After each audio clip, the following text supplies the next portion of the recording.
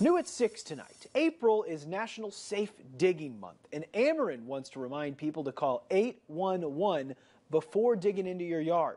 ABC 17's Nia Hinson went to a demonstration held by the company today on how underground utility lines are properly marked. She joins us live tonight from the Boone County Fire Protection District.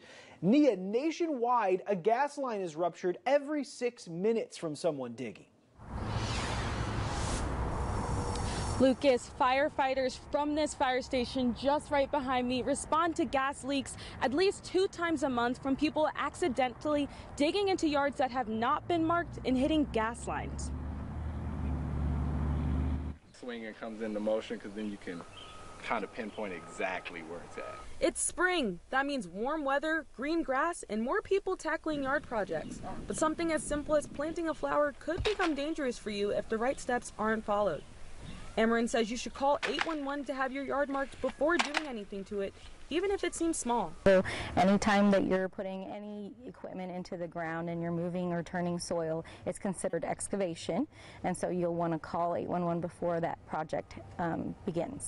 Accidentally hitting a gas line could become dangerous for both you and your neighbors, as gas could catch on fire when it hits the air. So you put yourself at risk of having an explosion, ignition. So we want to make sure that we are preventing that damage.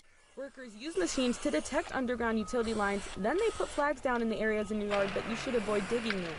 Gail Blumenkamp with Boone County Fire tells me it's important to take having your yard marked seriously to save yourself both money and stress. If a gas leak would occur and cause property damage to somebody's home or to somebody themselves, it could get very expensive and very dangerous, and obviously nobody wants to see that happen. Through the actual ground. Now, some things to tell you if you have accidentally hit a gas line include hearing a hissing sound and smelling something similar to a skunk. If you do found that you've hit one, you should immediately leave the area and call both 911 and 811. Reporting live in Columbia, Nia Hinson, ABC 17 News. All right, thank you, Nia. Having your utility lines marked is free and available 24 hours every day.